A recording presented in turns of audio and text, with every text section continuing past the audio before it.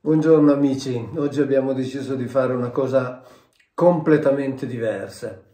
Mi avete chiesto molte volte di parlare della lingua ebraica, quindi un po' della grammatica, della sintassi, dei sistemi di lettura, eccetera.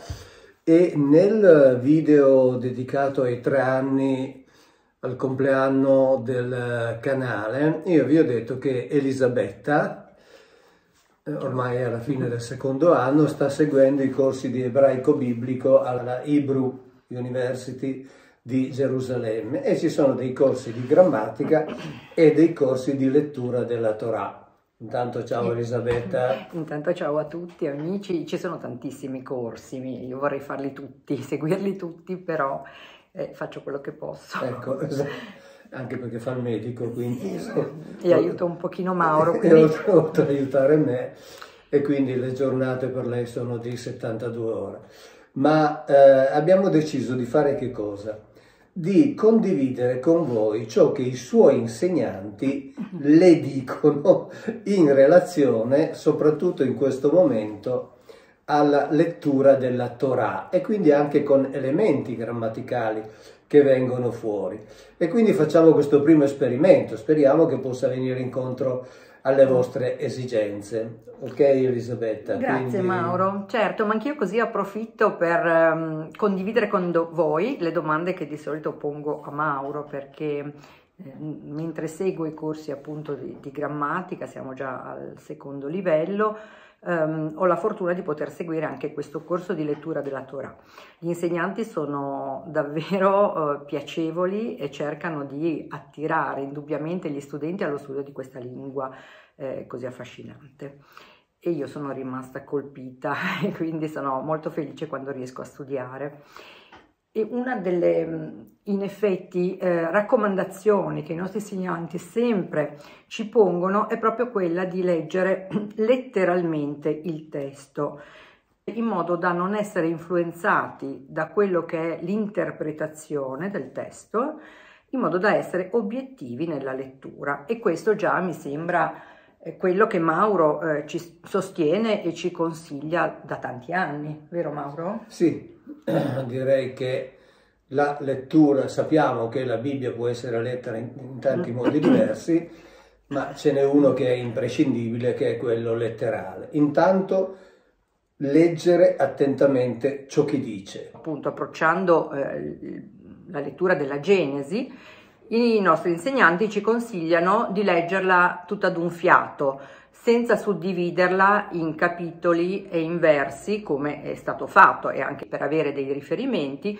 Tuttavia il racconto fluente, secondo i miei insegnanti, ha molto da insegnarci e molto da comunicare. Tu cosa ne pensi, Mauro? Cosa ci puoi dire? In effetti, se pensiamo che la Bibbia in origine è stata scritta senza distinzioni, cioè è stata scritta appunto in un modo fluente, esattamente come i tuoi insegnanti poi consigliano di leggere. La Bibbia è fatta, la Bibbia in toto, è fatta di circa 31.000 versetti, di cui 23.000 più o meno nell'Antico Testamento e 8.000 nel Nuovo Testamento. Ovviamente gli insegnanti della Hebrew University si riferiscono soprattutto all'Antico Testamento.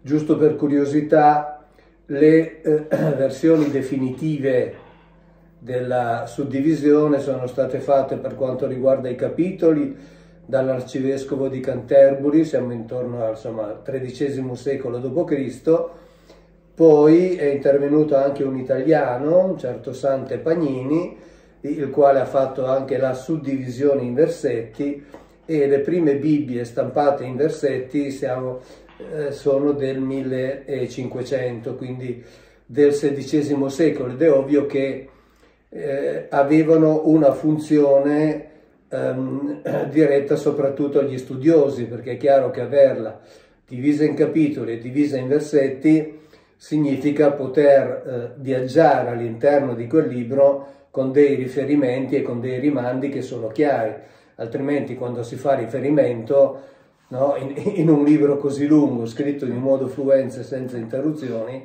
diventa impossibile ritrovarcisi, ecco. Esatto, quindi infatti, pur specificando questa necessità, gli insegnanti ci hanno sollecitati a leggere proprio Genesi tutta d'un fiato e soprattutto diciamo, la raccomandazione ripetuta più volte è senza interpretazioni, e questo lo trovo davvero interessante. E quindi possiamo iniziare dal primo capitolo della Genesi. Non possiamo che iniziare da Bereshit. Da Bereshit, un buon inizio. Quindi Bereshit bara Elohim, e tutto il verso che segue, che vedete anche qui scritto, ci dice che c'è un inizio in questa storia, e anche qui la prima domanda che ci pone l'insegnante proprio per indurci alla riflessione personale è: quindi c'è un inizio per Dio, c'è un inizio per il pianeta Terra? A che cosa si riferisce secondo te, Mauro, questo inizio? Beh, qui le considerazioni da fare sono veramente tante e molto interessanti. Intanto perché se noi pensiamo che per Dio c'è un inizio di un'opera, vuol dire che esiste un Dio prima di quell'opera e un Dio dopo quell'opera, cioè un Dio, come dire, arricchito dalla sua opera. E qui, senza richiamare le grandi teorie come quella di Isaac Luria, la teoria dello Zim Zum, cioè della contrazione di Dio, cioè Dio che si contrae per lasciare spazio alla creazione, questo ovviamente ci fa pensare inevitabilmente ad un Dio incompleto, cioè un Dio senza universo e un Dio con l'universo. Quindi vuol dire che prima era un Dio mancante di qualcosa, e già questo sarebbe un concetto molto particolare. Ma il discorso del Bereshit, in principio, implica tutta una serie di discussioni che si sono sviluppate nei secoli. Non sto a rifarvi tutta la storia, però non posso fare a meno di citare Rashid Troy, il più importante dei commentatori ebrei, il quale, parlando appunto di questo Reshit, cioè di questo termine, dice: all'inizio creò i cieli e la terra. Infatti il termine Reshit, principio, nella scrittura si trova sempre in connessione grammaticale con la parola che lo segue.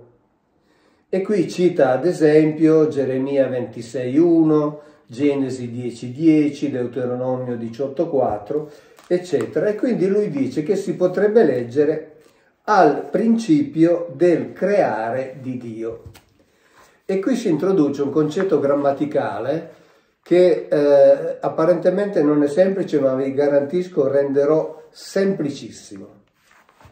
Il concetto delle parole in stato assoluto e in stato costrutto.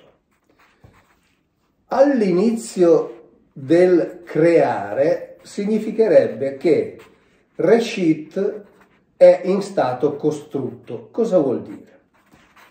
Vuol dire che è strettamente, grammaticalmente legata alla parola che segue. Vi faccio un esempio in italiano. Io posso dire il muro.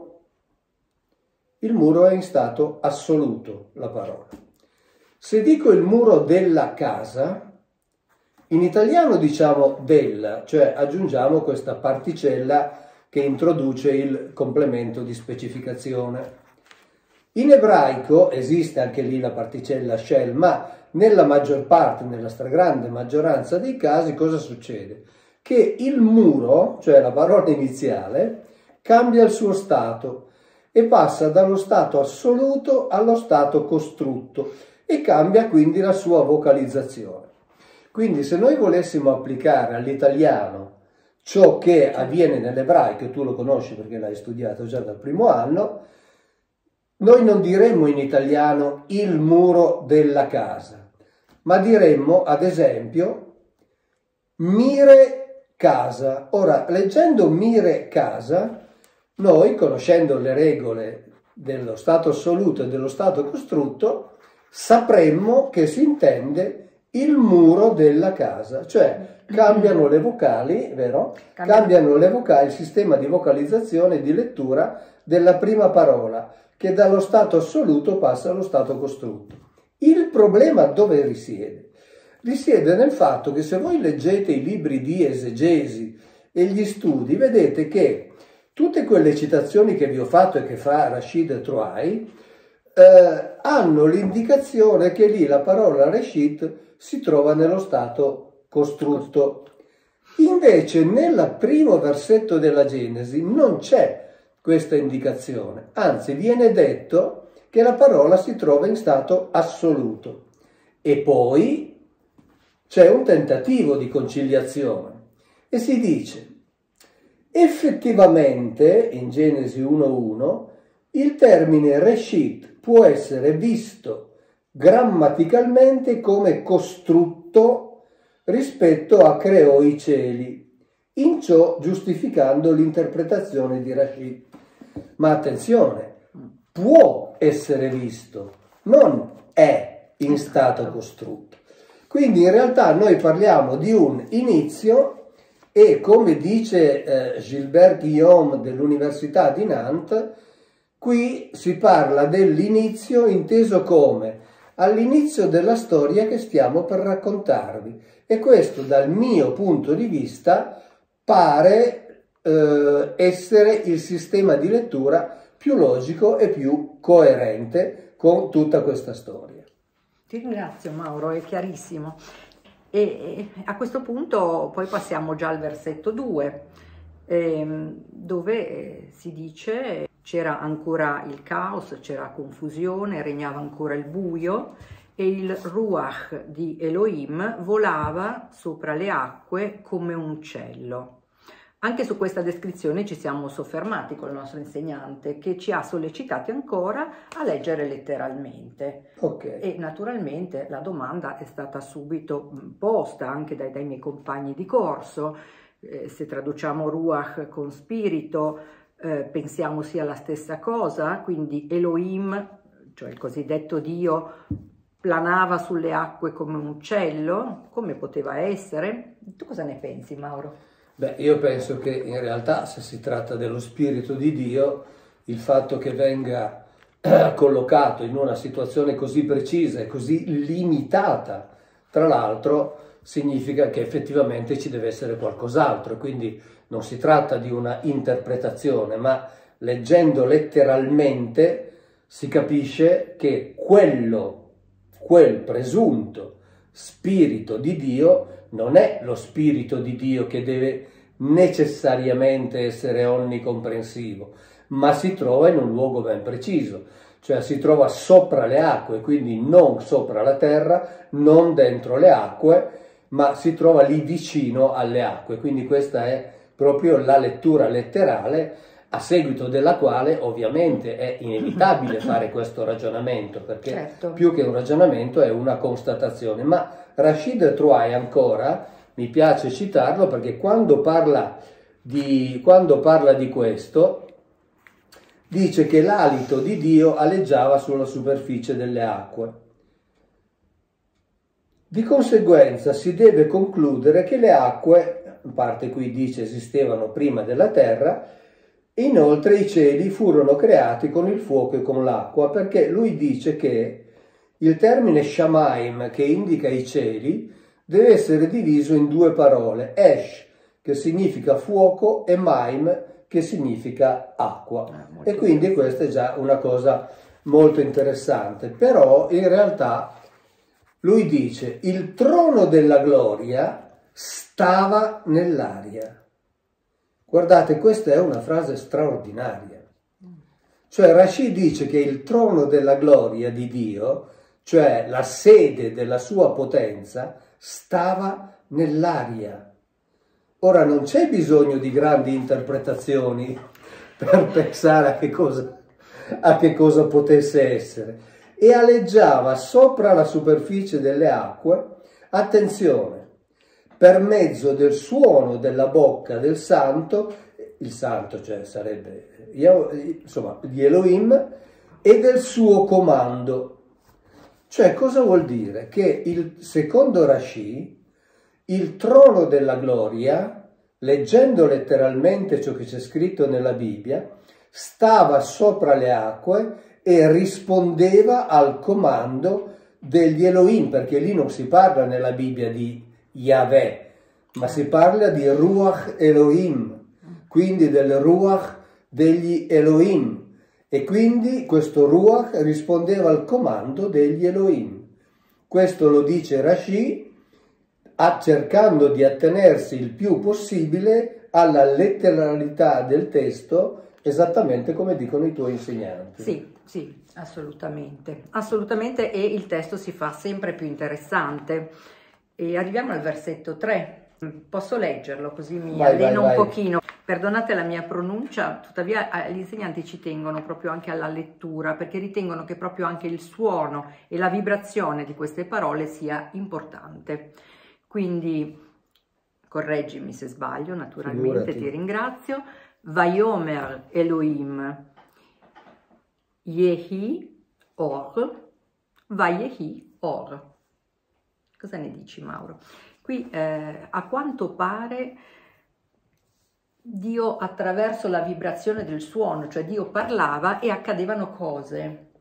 E anche qui questo verso è stato naturalmente rimarcato dai nostri insegnanti e ci hanno stimolato alla riflessione interiore. Cerchiamo di capire che cosa ci dice davvero questo verso. Cosa ne pensi? Certo che la parola è suono, la parola è vibrazione e la fisica ci sta insegnando che tutto è fatto di vibrazione, compresa questa materia durissima sulla quale io sto battendo, in realtà non è altro che vibrazione concentrata. Quindi il fatto che tutto nasca dalla vibrazione è effettivamente corrispondente a quanto c'è scritto nella Bibbia, che essendo stata scritta in momenti in cui la disponibilità linguistica era anche abbastanza limitata, tutto sommato rispetto alla nostra, è chiaro che è stata scritta con gli strumenti lessicali di cui disponevano. E quindi qual è il termine che più immediatamente indica la vibrazione, il suono? Cioè la voce. La voce. Chiaramente è quello che esperienzialmente, immediatamente ci dice che cos'è la vibrazione.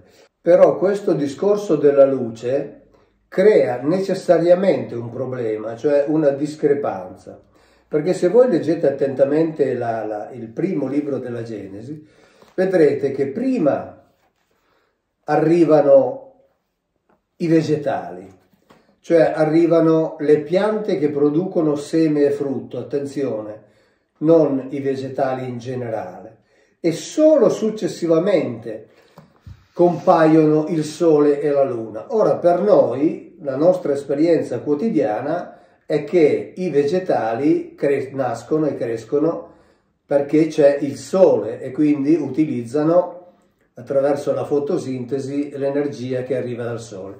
Quindi che cos'è questa luce che lui ha creato all'inizio? Sono domande che un'intelligenza non si può non porre, dico l'intelligenza dell'uomo, certo. Non può non porsi, e partono proprio dalla letteralità del testo, facendo finta che ciò che c'è scritto nel testo sia vero. E quindi, come già ho avuto modo di scrivere, ma adesso non entriamo nel merito, questa poteva essere una luce artificiale che consentiva di produrre quei vegetali, quelle piante, che in realtà producevano frutto, ciascuno con il suo seme e ciascuno per la sua specie. Questo è scritto letteralmente nella Bibbia. E quindi questo ci deve indurre a pensare a che cos'era quella luce che hanno prodotto all'inizio. Non poteva certo essere la luce del sole, perché quella apparentemente arriva dopo. E qui mi vengono in mente le parole del rabbino Ariel Ben Nun, il quale dice che tutto il sistema vita si trovava in un altro sistema solare, poi viene impacchettato come una conserva e portato nel nostro sistema solare, quindi alla luce del nostro sole. Queste due cose messe assieme spiegherebbero questa apparente incongruenza nella letteralità del testo. Ecco, molto interessante. Ad esempio ci siamo anche soffermati sul quinto versetto, dove ancora viene ribadito questo concetto dell'importanza della vibrazione, della frequenza della parola, e c'è una certa organizzazione della luce e del buio, cioè Elohim chiama la luce giorno e il buio notte. Sì, infatti è proprio per distinguere, e qui appunto non siamo ancora alla creazione, cioè diciamo, all'ingresso del sole nella vita della terra, ecco, diciamo così, perché la parola creazione vorrei evitarla. E quindi starebbe ad indicare un sistema di illuminazione che distingue momenti di luce da momenti di buio. Ora qui è chiaro che si può poi volare di fantasie, vorrei evitare di farlo, ma stiamo chiacchierando tra amici e voglio dire, nei sistemi di coltivazione artificiale di piante che producono frutto, beh, tutto è programmato, certo. Luce e buio. Però, ripeto, questa è ovviamente una riflessione che faccio io, quindi voi seguite le indicazioni che Elisabetta vi ha dato perché le hanno dato i suoi insegnanti. Leggete in modo fluente la Bibbia, le Genesi, e dopodiché vi farete da soli le domande. Sì, diciamo che a me interessa molto perché è un approccio anche molto scientifico da parte di questa università, che appunto ci sollecita a leggere solo quello che c'è scritto, quindi non aggiungere e non fare voli di fantasia. Ma osservare... Quindi perdonatemi se li ho fatti. No, è sempre piacevole, però, ma vedremo anche in futuro, cioè, escono da queste, diciamo, riflessioni anche comuni del nostro team. Noi siamo studenti un pochino da tutto il mondo, naturalmente le lezioni avvengono in inglese e ora tendono a parlare in ebraico, quindi la faccenda si fa sempre più complicata, ma io resisto e mi impegno, devo studiare solo molto di più. Ma detto questo, un altro suggerimento dei miei insegnanti è questo: osservare appunto nella lettura fluente del testo le discrepanze. Cioè ci sono dei momenti in cui il testo si interrompe, per un po' ci accompagna con una sequenza, quasi una cantilena, che poi si interrompe all'improvviso. Ad esempio in Genesi appunto abbiamo detto che Dio parla, le cose si avvengono o si materializzano, non lo sappiamo, comunque compaiono in qualche modo, e il commento è: e questo è bene. Sì. E questo succede fino al versetto 30, diciamo. Dopodiché nel verso 31 viene sottolineato: questo è molto bene. Allora, per i miei insegnanti questa è la classica discrepanza da osservare, senza commentare, perché ci viene detto che ovviamente si sono prodotti migliaia di testi, di riflessioni per quanto riguarda il testo biblico, però in realtà loro sostengono che la teologia vada messa un pochino da parte, perché loro dicono: quando c'è una discrepanza la teologia fa festa, le interpretazioni si moltiplicano. Noi osserviamo solo questo e cerchiamo di pensare, ma proprio dentro di noi, che cosa può significare. Secondo te questo passaggio dal bene a molto bene? Sì, lì è giustificato dal fatto che nel frattempo aveva fabbricato anche l'uomo, quindi aveva, come dire, portato a termine quello che era il suo progetto. E in effetti anche il fatto che quando gli Elohim parlano poi le cose vengono fatte può essere anche molto semplicemente letto in questa chiave di lettura, che gli Elohim dicono: dobbiamo fare queste cose, facciamo queste cose, e poi le cose vengono fatte, come se ci fosse qualcuno, anzi io penso che fosse così, però è un pensiero mio, quindi attenzione, fatene quel che volete, sto andando oltre ovviamente, ma lo dichiaro. Però non possiamo fare a meno di fronte alla discrepanza di fare dei ragionamenti. Infatti, proprio questo. Esattamente. Certo. Allora gli Elohim ordinano e c'è chi sotto di loro esegue.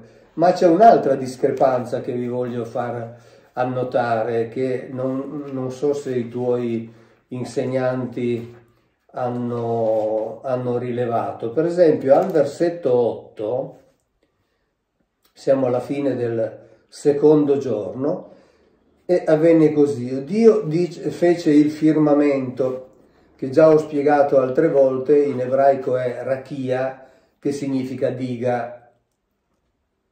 e separò le acque che sono sotto il firmamento dalle acque che sono sopra il firmamento, che è il compito specifico della diga, separare delle acque che sono sopra da acque che sono sotto, perché la diga ha delle funzioni speciali, creare energia e regolare il flusso delle acque.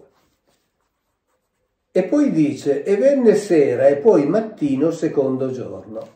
E qui c'è una discrepanza, perché non dice e vide vaiare kitov, cioè e vide che era una cosa buona. Perché? Perché il lavoro non era ancora compiuto, non era finito, era a metà. Cioè una volta divise le acque non si era ancora raggiunto lo scopo. Lo scopo avviene poi dopo. Le acque che sono sotto il cielo, cioè che sono sotto il firmamento, quindi che sono sotto la rachia, si raccolgono in una sola massa e appaia l'asciutto. Cioè, sotto la diga, la irreggimentazione delle acque consente di creare del terreno coltivabile. Questo l'ho spiegato anche per iscritto, mettendo tutta la documentazione, eccetera. Qui c'è un'altra apparente discrepanza, appunto che sì, finisce il lavoro del secondo giorno, o meglio, finisce il secondo periodo di intervento di lavori, perché poi questo significa il giorno, ma non dice che era cosa buona. Perché? Perché il lavoro non era ancora finito. E io lo trovo bellissimo perché lo trovo letterale. Cioè letteralmente lui dice, in sostanza, o meglio, evita di dire che è buono perché non è ancora finito. E anche qui la Bibbia è chiara proprio dal punto di vista letterale. Ecco, infatti nel versetto 10 invece c'è il commento finale, perché viene appunto irreggimentate le acque, si dice, e vide che era cosa buona. Perché il lavoro, quel tipo di lavoro, cioè il controllo delle acque, era compiuto, era fatto bene, funzionava. Perché ricordiamoci che Tov non significa soltanto buono, bello, significa buono anche funzionante, cioè che svolge i compiti per i quali è stato pensato e realizzato. Va bene, quindi diciamo che quando si legge questo commento... Vedo che scorri con facilità Bibbia in ebraico. Sì, ormai sono immersa in questa lingua meravigliosa. Mi fa molto piacere. Meravigliosa, meravigliosa, mi piace moltissimo. Per me l'ho già detto, ma è una forma di meditazione, perché il nostro cervello va completamente in tilt la prima volta, perché la scrittura è da destra verso sinistra, le lettere sono completamente diverse, le vocali sono le nikud, quindi ancora tutto un altro sistema. Anche la sintassi non parliamo. Quindi non possiamo che mettere a riposo tutta la parte razionale del pensiero occidentale e ci buttiamo in un altro mondo. Io ho dovuto accantonare tutto ciò che accantonare, non dimenticare, certo, tutto ciò che sapevo di greco e di latino, perché cambia completamente. Totalmente. Tutto. E direi che sul discorso anche molto bene, una volta diciamo costruiti gli umani, al giorno d'oggi ho ancora come medico anche qualche perplessità, nel senso sono macchine fantastiche, però per quanto riguarda la mente umana diciamo che tende sempre all'autodistruzione e forse c'è stato qualche relè che non ha funzionato bene. Anche lì ho dei forti dubbi. Anche te, perché per gli animali, sul buon funzionamento dell'intelligenza. Diciamo che gli animali riescono a stabilire il proprio equilibrio e in qualche modo rispettano i propri spazi vitali. Noi a quanto pare non riusciamo, non siamo capaci. No, e questo basta guardarci attorno. In questo momento... Ma non soltanto guardarci attorno in relazione alle grandi guerre, anche guardarci attorno nelle riunioni di condominio. Sì, ma in generale comunque, a parte appunto le guerre che sono sempre incomprensibili, anche proprio per quanto riguarda il rispetto davvero dell'ambiente, del nostro spazio vitale, sembra proprio che non ci interessi e invece è la prima fonte esatto, necessaria per la salute. Comunque questa è solo una riflessione sotto il profilo anche medico. Va bene, erano soddisfatti in quel momento. Passiamo al secondo capitolo, se sei d'accordo. Certamente. In Genesi 2, che cosa osserviamo? Osserviamo ad esempio una sequenza ritmata del concetto di sera e mattino, quindi Elohim ha anche nominato gli spazi di luce e quelli di buio. Sì. E ci dice anche che appunto il settimo giorno, lo Shabbat per la tradizione ebraica, quindi il giorno del riposo, corrisponde anche nei versi biblici, lo troviamo descritto e ci dice anche che inizia intanto al tramonto del sesto giorno. Sto leggendo gli appunti delle lezioni. Sì, anch'io, scusate, ma devo prendere ogni tanto qualche riferimento, per non sbagliare, per non darvi informazioni, ecco, tendenziose.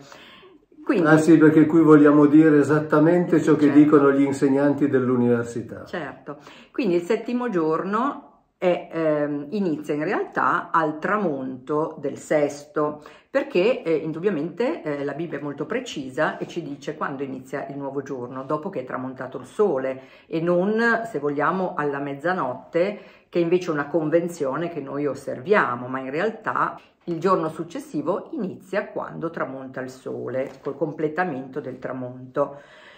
E il settimo giorno, secondo quello che leggiamo della Bibbia, non c'è sera né mattino. E quindi che cosa succede? Anche i nostri insegnanti riferiscono ovviamente a quello che i teologi hanno scritto, hanno immaginato, ci dicono, beh certo è il giorno eterno e qui non succede niente, però già in questo piccolo passaggio l'insegnante ci dice ma qui il concetto di eternità non c'è. La Bibbia non ce n'è ancora parlato e quindi questo giorno senza fine come lo giustifichiamo, Mauro? Che cosa è? Il giorno senza fine non lo giustifichiamo perché non esiste. L'abbiamo già detto tante volte ed è uno di quei concetti fondamentali. Nella Bibbia non esiste il termine che indica eternità, non esiste il concetto di eternità, quindi questo concetto del settimo giorno che non ha la fine, cioè non ha la stessa distinzione degli altri, non ha nulla a che vedere col concetto di eternità. Semmai sta a significare che è finito il ciclo di lavori che noi potremmo definire preparatori per gli Elohim che si sono dati da fare in una serie di interventi suddivisi convenzionalmente in giorni per rendere quel territorio abitabile per loro e hanno completato questo ciclo di lavori fabbricandosi il lavoratore.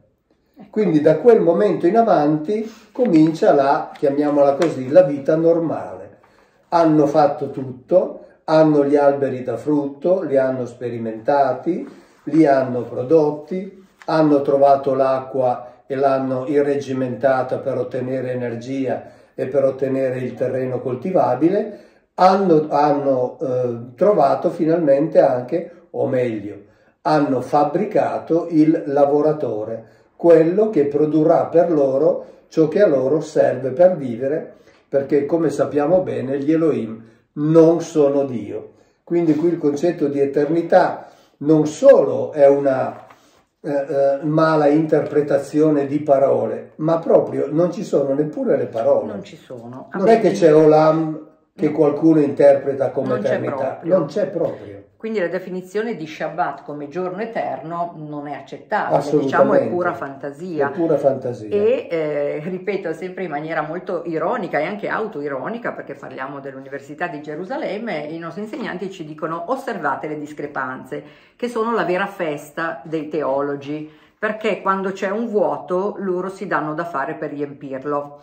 Ma molto probabilmente la tendenza attuale proprio della corrente anche più giovane di insegnanti è quella del rispetto della letteralità del testo. Sì, e in effetti rispettando la letteralità del testo anche noi siamo abituati a pensare che lo Shabbat è il giorno in cui Dio non ha lavorato e invece probabilmente non è così.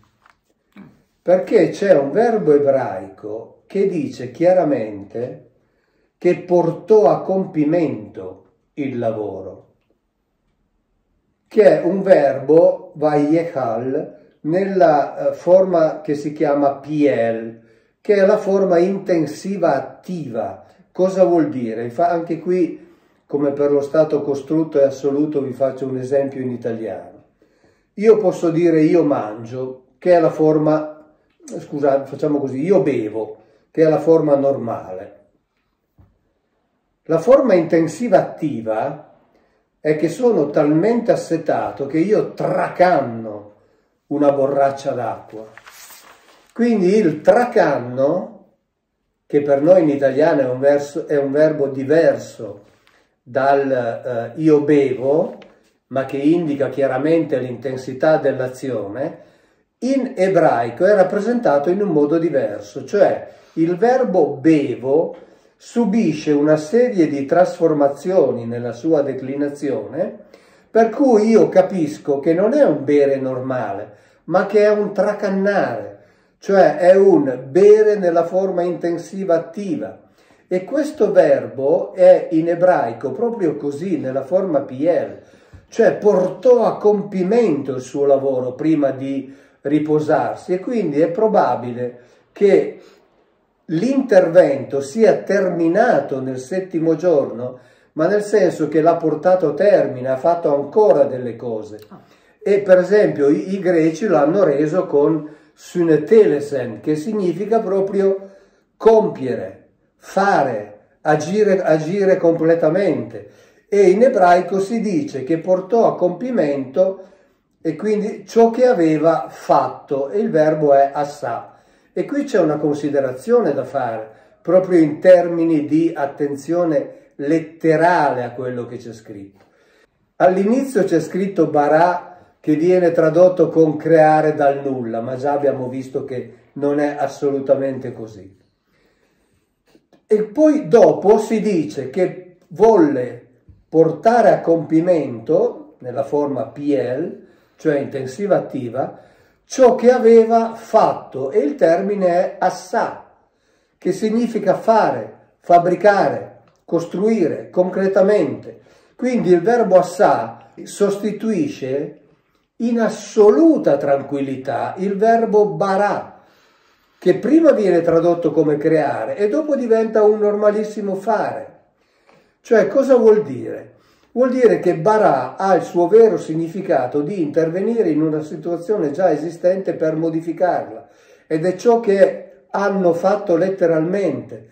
Hanno modificato la sistemazione delle acque, le hanno irreggimentate, le hanno separate, hanno ottenuto del terreno coltivabile, hanno fabbricato il loro lavoratore. Sono tutte cose che loro hanno fatto utilizzando il verbo assà, che viene usato in assoluta tranquillità, letteralmente, come sostituto del verbo bara, che voi capite sarebbero, se bara volesse dire creare dal nulla, assolutamente inconciliabili, e invece sono tranquillamente interscambiati sempre, ogni volta. E per quanto riguarda il discorso che faceva Elisabetta, lo vuoi ricordare, il discorso del fatto che i teologi si buttano a capofitto, dove ci sono delle...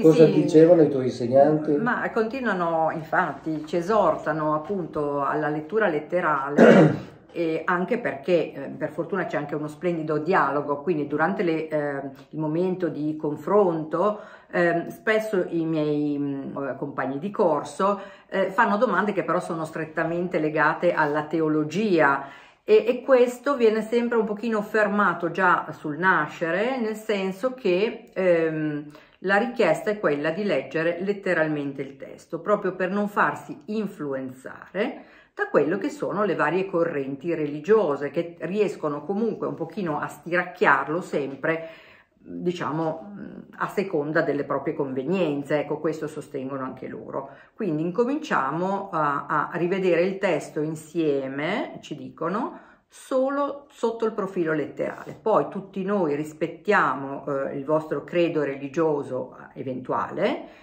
ma cerchiamo adesso di vedere oggettivamente cosa c'è nel testo, proprio perché quando c'è un piccolo equivoco o comunque uno spazio apparentemente da spiegare, la teologia proprio fa una vera e propria festa, e quindi la chiamano proprio la festa dei teologi, perché si incominciano a produrre diciamo migliaia e migliaia di commenti che possiamo appunto leggere nei testi di interpretazione biblica.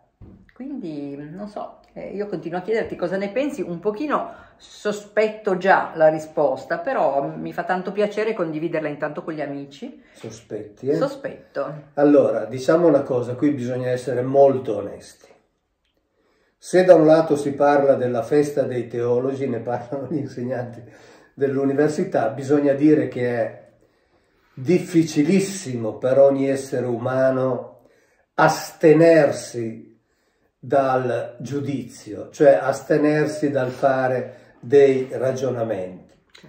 Perché quando ci si trova di fronte a delle discrepanze, quando ci si trova di fronte a dei testi che teoricamente, pur letti letteralmente, possono prestarsi a chiavi di lettura diverse, diventa inevitabile, è quasi impossibile praticare quella che i seguaci dello skeptomai chiamavano la epoché, cioè la sospensione del giudizio.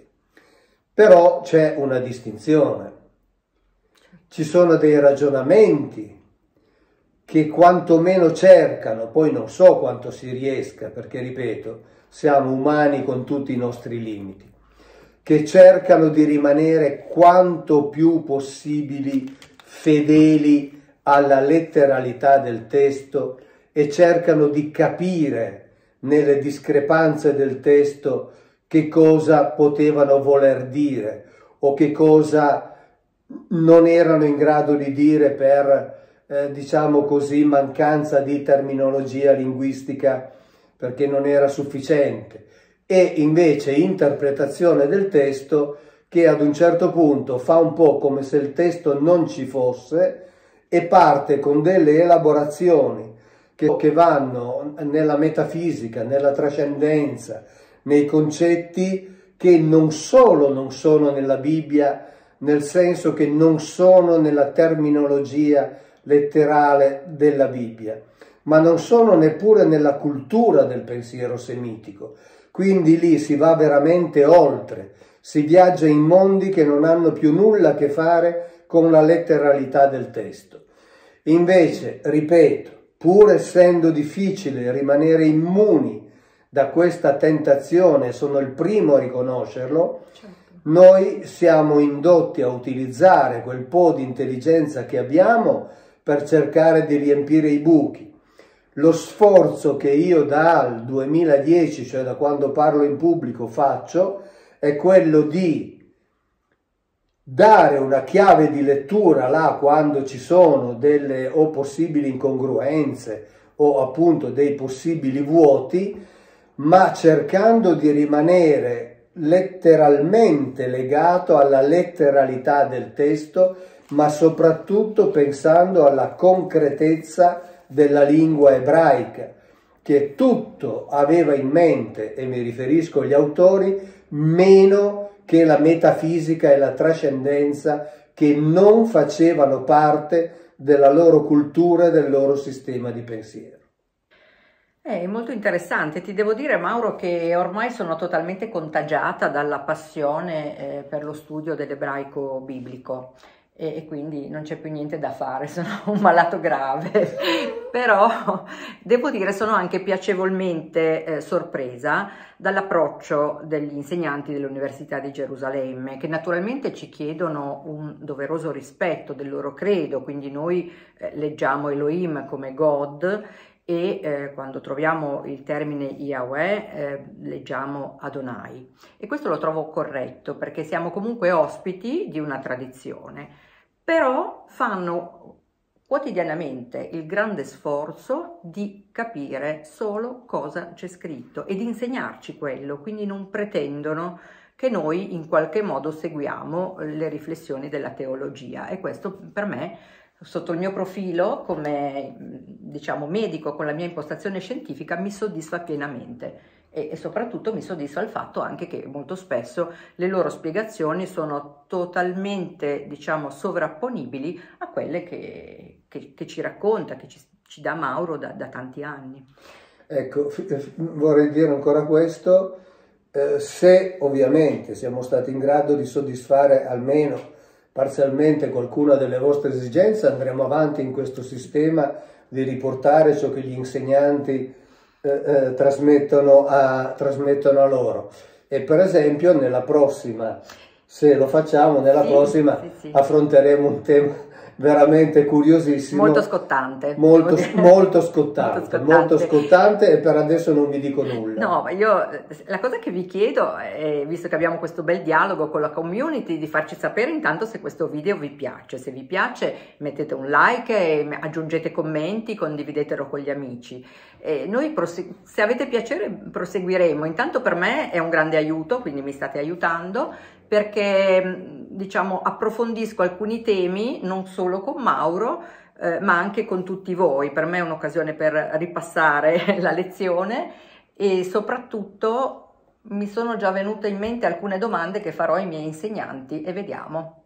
Ecco, vedi, questo è il metodo, le domande. Sì. Loro infatti stimolano molto il dialogo al termine della lettura, quindi, e con molto rispetto. Anche perché il metodo, l'ho già detto, il metodo di studio ebraico è quello proprio del confronto tra i maestri ebrei e delle domande, quindi chiedere, porre il dubbio per non correre il rischio di nutrire l'illusione di aver raggiunto facilmente la verità. Allora fateci sapere se vi è piaciuto, ma soprattutto se ritenete che possa essere utile alle vostre riflessioni, perché questo è l'aspetto fondamentale, perché tanto io e lei comunque alla fine delle lezioni andiamo avanti a martellare con le riflessioni, con le riflessioni tra di noi su quanto le hanno detto i suoi insegnanti dell'università. Ormai mi hai contagiato e quindi non avrai pace. Esatto. Grazie per essere con noi. Siamo strettamente interconnessi anche da questo punto di vista.